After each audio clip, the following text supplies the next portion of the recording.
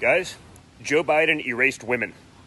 On day number 1 of his administration, one of the biggest priorities he saw was to sign an executive order to eliminate the notion of gender discrimination in sports. Gender discrimination. So there are no more male and female sports. There'll probably be no more female athletes because the notion that men can just compete in all women's sports seems rather problematic to me. Now, this is one of those things I've rallied against, and if I put something out there on Twitter, people bring in the hate and they yell and they scream. This is the one thing that I've spoken about tirelessly, that even the biggest haters on social media, even the Twitter folks that just literally wait for me to tweet something and before they could even read the tweet have some sort of negative comment, even those people are like, yeah, I hate Don Jr. so badly, but I agree with him 100% on this issue. Where are the feminists? Where are the women talking about these things? Ever notice that the notion of banning gender in sports really only benefits one side?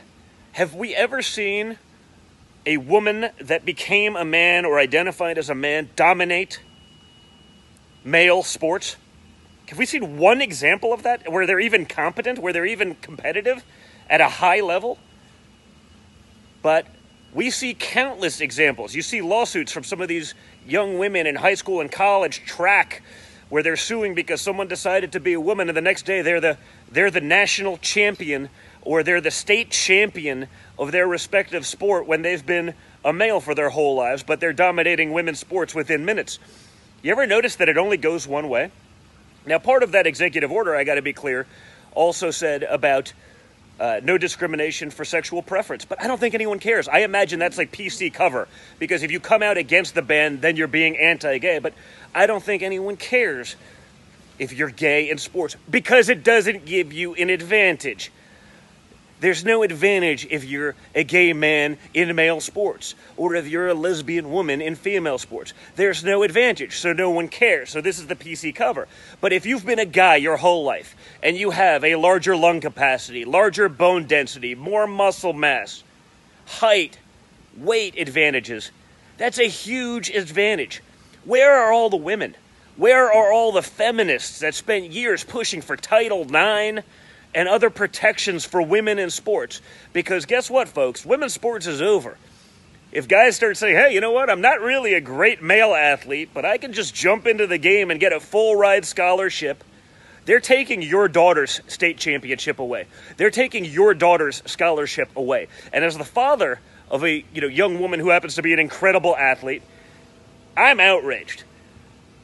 This was what the Biden administration wanted to make a priority on day one. On day one, this is an issue they thought they needed to fight.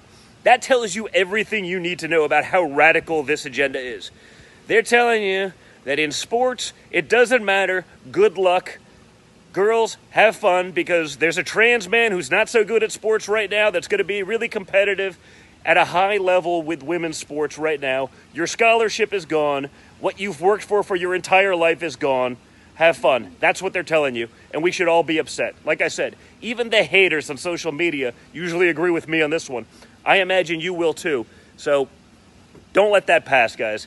This is the sort of insanity that's going to be a big push in the Democrat Party, and we got to be vocal about it because it's not right.